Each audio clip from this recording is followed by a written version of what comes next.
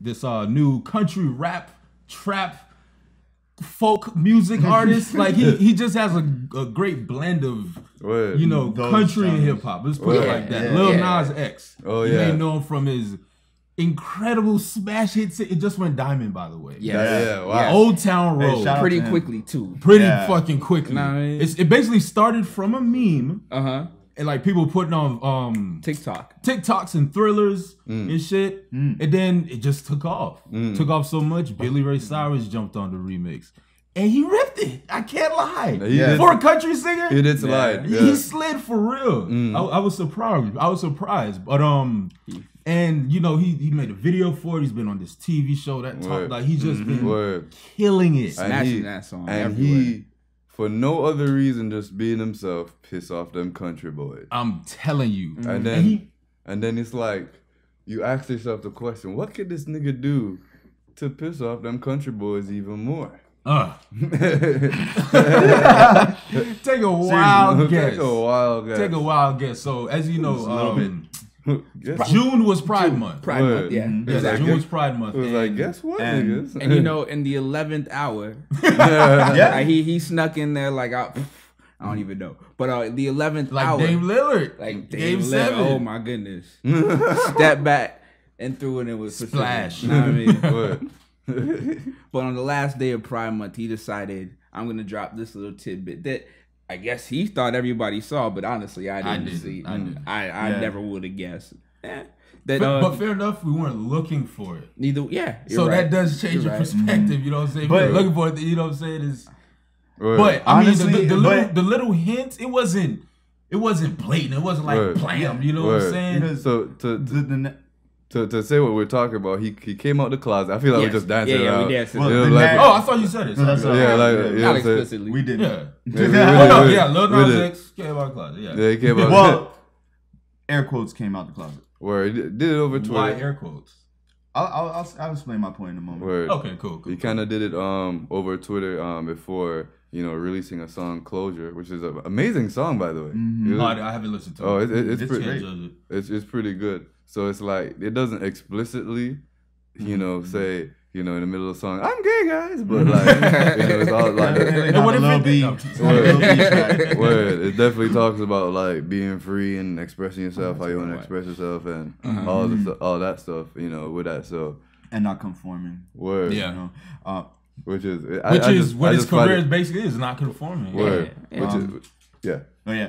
So and essentially, there, you know, we might say the words he's coming out, but he said things that he really made suggestive tweets essentially. Like one of his tweets, don't quote me exactly, but the word used was deadass. He said deadass thought it was obvious, something like that, and he put like the pride flag or what? No, it was a rainbow. That was when he kind of like zoomed in on the fact that that he kind of like put it subliminally because it was like it was cover art to his mixtape for his mixtape. Okay, yeah. So where he's like looking at the lights and then if you zoom in you see like the rainbow thing. Yeah, it's like reflecting off a building or something. Right. That's the thing though. Like when you look at an album art, if you're looking at it on your phone, you don't ever really get to zoom in. Not everyone. You can. I never saw it. So, but I guess for someone like that, you know, you put it there for the people who are really intent on finding out more about you through your art. But to just quote some of the lyrics from the song, where I personally felt sounded like he could be speaking from a place of, and you know, when we say coming out the closet, he's just identifying as a member of what we're saying. These tweets are saying is that he's identifying to be a member of the LGBTQ community, but we don't know, you know, how he identifies, what part of the spectrum. So like. Really? He didn't say anything specific. No, there's no specific. Could be gay. I'm gay. I'm queer. Well, I've seen him tweet like actually use the words gay. Oh, okay. Yeah. So it's like, and he's hilarious too. He is hilarious. He said the next one you niggas say something about the song, y'all gonna get kissed. What? Next nigga to say something offensive. Or something like that. Ain't nobody run it up on him. I love it. This man said brand. Word. That's a gangster way to handle shit, bro. The first verse of the song says, and I'm not gonna sing it for y'all. Because brand new places I'll choose and I'll go. I know embracing these news I behold unfold. So embracing this news I behold. So I was looking at that like, embracing this news I behold unfolding. I know I don't feel like it's time, but I look back at this moment, I'll see that I'm fine. I know I don't feel like it's time. I set boundaries for myself. It's time to cross the line. Right. Oh, I mean, but once again, is it explicit because now we know? No, because that can be interpreted in many ways. That can be interpreted. That can be applied to many different scenarios. Any scenario where you might feel oppressed or feel afraid to express yourself. Yeah. So, but it looks like he's pointing it towards that. So cool. Word. I mean, now we know. So it's like. The discussion is like, yo, could he have done this like 10 years ago, 15 years ago, 5 years ago? And like people's reaction to it now, because I've seen... It's more supportive than not supportive nowadays. Word. Like, used to see like, if there was a rumor that like a nigga was gay, like it was he was getting mopped. Yeah, no, that's true. Yeah. On wax, you know what I'm saying? For real, everywhere. Like so I guess like this shows kind of like some cultural maturity. Yeah, yeah. I guess on our end, but then them country boys are pissed and it's hilarious. Yes, that's the funniest part about it all. Like, not only did we infiltrate you with a black guy, guess what? He's gay. Yeah. So I know there's like he said who's topping the country charts? A gay black man. Anyway, that's hilarious. Diamond. That's crazy. Bro. His Boondocks couldn't ride. Bro, I'm giggling like hell, bro. And that's I'm gonna turn on the conspiracy theorist switch in my head. Just quickly. I just find it funny that he came out right before the Boondocks is about to come out. Boondocks is the one who predicted the first gay rapper. Well, click off. But honestly, as far as like the dressing and all that stuff. No.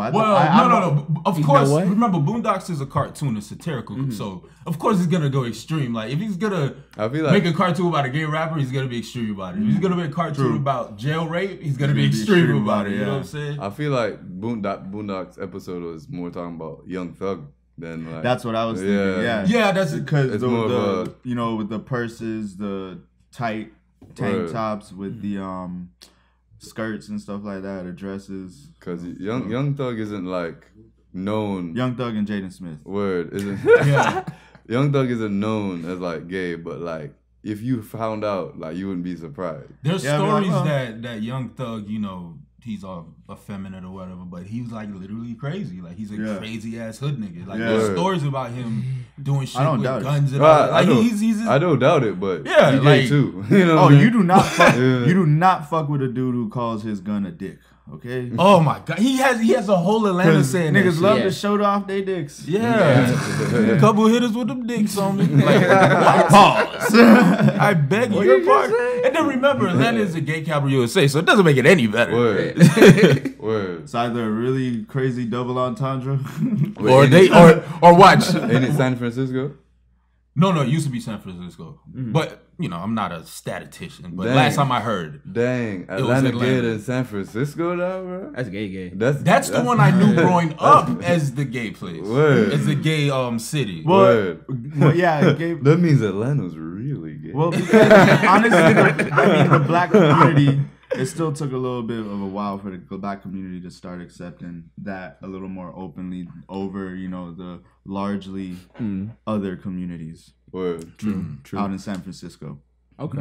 Oh, okay. What? Or demographic. History lesson from I Seen Black. Word. Thank you. One thing I thought interesting is and I think you touched on it a little bit earlier. Was the way he dresses. Like you would have thought 5-10 years ago, people would have came for his head top. You know what I mean? For sure. Just because of this man's wearing cowboy suits with flamboyant colors, tassels, no shirt underneath. Yeah, like who is it? Yeah. No one said nothing. Word. And now people are starting. I should have known. We kind of. I feel like we kind of used to like flamboyant niggas. Cause I look at Prince. Yeah, especially not only that, being from South Florida. Word. Like they run rampant on South Beach. Like you see that shit all the time. Wait, what are you talking about? Everyone went. You said people that dress that way. Oh yeah. But yeah, as a musical artist, like they would have got touring the stripes. All of us went to school or have a friend or have someone in our family who, growing up, who was, openly effeminate. Yes. All of us have experienced that, I'm sure. Am I wrong? No, of course. Yeah, have a friend. Actually had a gay guy we went to high school with. Mm-hmm. Yeah. So it's like, we've all, been around it. It's just that, like, but it was always still one of those, like, don't ask, don't tell. Like, it was like, no one ever, you never really talked to your friend that much and to say, like, oh, exactly. So... But everybody, but it's we know. Like people always said things like that. It's good to see I personally feel it's good to see the black community being more humane. Yeah.